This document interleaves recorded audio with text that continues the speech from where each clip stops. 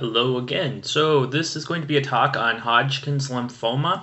And Hodgkin's lymphoma is just one of the many lymphomas that you may encounter in your practice. So lymphoma is a malignant proliferation of lymphocytes which collect in the lymphatic system, and they usually form masses.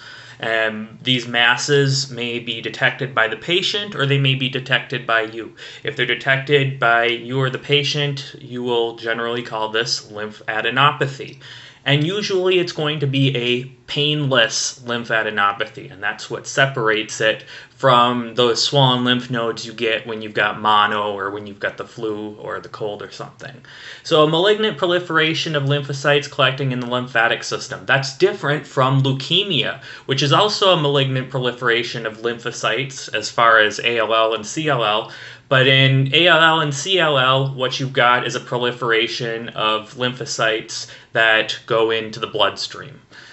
So Hodgkin's lymphoma, as opposed to the other lymphomas, which we collectively call non-Hodgkin's lymphoma, Hodgkin's lymphoma is a specific form of lymphoma that's characterized on biopsy by the presence of Reed-Sternberg cells. Clinically, you cannot tell the difference between Hodgkin's lymphoma and the other non-Hodgkin's lymphomas. There are certain things that you may see clinically that might give you a hint, but you can't definitively tell the difference clinically between Hodgkin's lymphoma and NHL.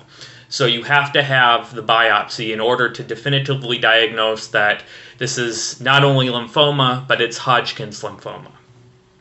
The stereotypical symptoms that you see in Hodgkin's lymphoma, and really any of the lymphomas, are painless lymphadenopathy, and that painless is very key there. Constitutional symptoms, and those include fever, unintended weight loss of greater than 10%, and night sweats, which collectively, these constitutional symptoms, we call them B symptoms. The incidence of Hodgkin's lymphoma is highest in the 20s and in the 60s, so this is a bimodal distribution. And the best initial step in the diagnosis of any lymphoma, which includes Hodgkin's lymphoma, is excisional lymph node biopsy. Note that you're taking the entire lymph node out. You're not doing a needle biopsy where you're just pulling some cells out. You're taking the whole node out. If you do a needle biopsy and you use that to try and diagnose Hodgkin's lymphoma or any lymphoma, and let's say that comes back negative, and then your patient winds up with grade 4 lymphoma, you're going to get sued for malpractice. So make sure that you know that this is an excisional lymph node biopsy that we do to diagnose lymphoma or to rule it out. Okay, so as mentioned, Hodgkin's lymphoma, the major symptoms are lymphadenopathy, painless lymphadenopathy, and the constitutional B symptoms. Now, these are indeed characteristic of lymphoma, but they are nonspecific. So there are other possibilities that can give you lymphadenopathy and constitutional symptoms like fever and sluggishness and weight loss. So, for instance, mononucleosis. Usually mononucleosis is going to cause a more painful lymphadenopathy, but if the patient doesn't complain of swollen lymph nodes and you don't detect if they don't complain of painful lymph nodes and they don't complain of painful lymph nodes when you're pressing them, then you don't really know if it's mono or if it's lymphoma. So that's something to keep in mind. Usually in a teenager, it's going to be mono.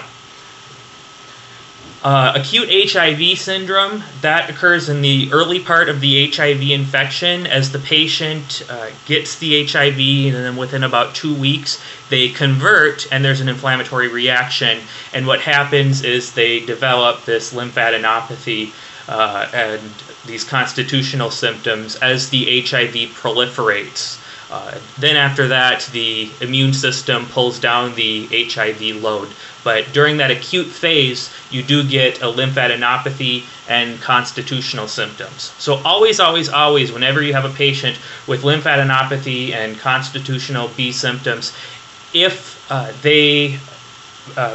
even if you're going to do a lymph node biopsy, which is the most important test because lymphoma is the most important acute disease we're looking for. You should always get an HIV test on patients that have those two symptoms together, and especially if they've got a history of unprotected sex or drug use.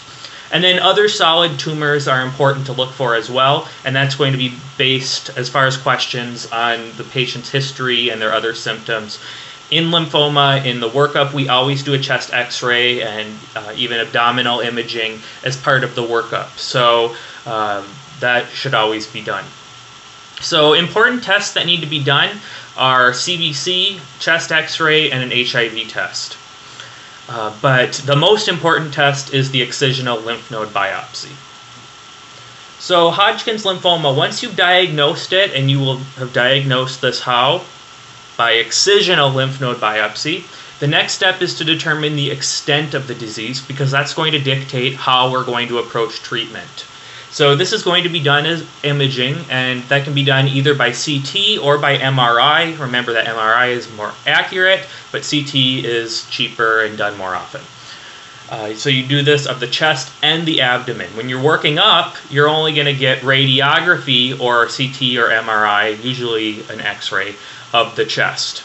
But once you diagnose the patient, you're going to do the chest and the abdomen, because we want to see how much this lymphoma has spread. And a lot of times we can do that by just physical examination. We have to do radiography. So you need to do a CT and MRI of the chest and abdomen once you've diagnosed Hodgkin's lymphoma. And with this information, then you can stage the disease. So staging lymphoma, how do we do this? Well, if the disease only affects one nodal site, then, so let's say it only affects the right cervical lymph nodes, then the patient has stage 1 lymphoma, or in this case, stage 1 Hodgkin's lymphoma. And we do the same staging for Hodgkin's and non-Hodgkin's, so this is just staging lymphoma in general. If they've got two nodal sites and they're on the same side of the diaphragm, then it's going to be stage 2.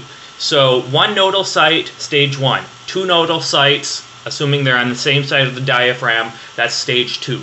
Now, if you have affected sites that are on both sides of the diaphragm, then it's stage 3, regardless of whether they're both on the left side or both on the right side.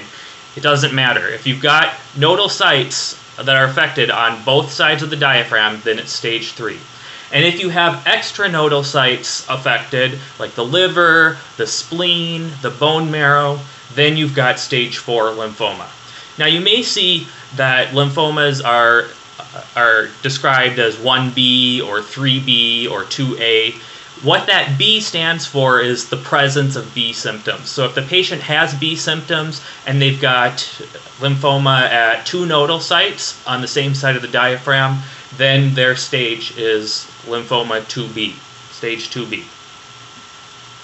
Okay, so Hodgkin's lymphoma, how do we treat? Well, stage 1 and stage 2, so patients that have no extranodal involvement and they've only got involvement at 2 or fewer sites on the same side of the diaphragm, these are candidates for radiation therapy. However, before you can go forth with the radiation therapy, you need to do a staging laparotomy. And the reason is because if we're just going to do radiation, which is much better on a person's body than the toll of chemotherapy, if we're just going to do radiation, we have to make damn well sure that there's no other lymphoma sites anywhere else. And so we look inside the abdominal cavity and we take biopsies to make sure that it's nowhere else. So we go into the patient laparoscopically. Well, I suppose they could do it open too. I'm not a surgeon, obviously. And first they take the entire spleen out because you don't need that. And then they take biopsies of multiple sites of the liver, and then biopsies of aortic, mesenteric, portal, and splenohylar nodes. If those all come back negative, then they can usually go through with radiation therapy.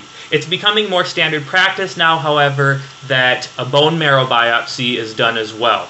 So if these both come back negative, then they can go on with radiation therapy. If any of these come back positive, however, for lymphoma, then they need to get chemotherapy because they've got involvement of extranodal or on both sides of the diaphragm. So that would instantly make them stage 3 or stage 4.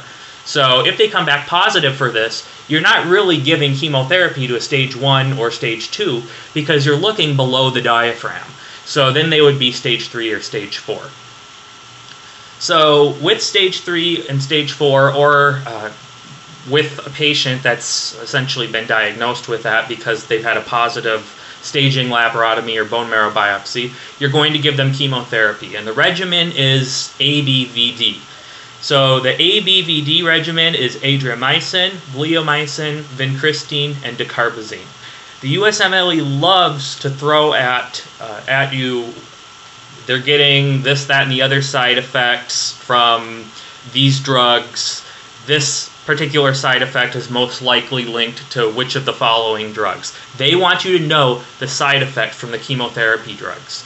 So adriamycin is cardiomyopathy, bleomycin is pulmonary fibrosis, vincristine is peripheral neuropathy, and dacarbazine is myelosuppression. So those are the major side effects from each of these drugs. But ABVD is how we treat Hodgkin's lymphoma. The adverse prognosticating factors in Hodgkin's lymphoma is advanced age, a higher stage, elevated ESR, and the presence of B symptoms. Ultimately, the best therapy, meaning the most effective therapy, but not the initial therapy, is a bone marrow transplant. But that's not the first therapy we go to. The first therapy we go to is going to be chemotherapy most of the time. And then the 5-year survival is actually quite good. Stage 1 is a 90% 5-year survival. Stage 2 is 84%. Stage 3 and 4 is 65%.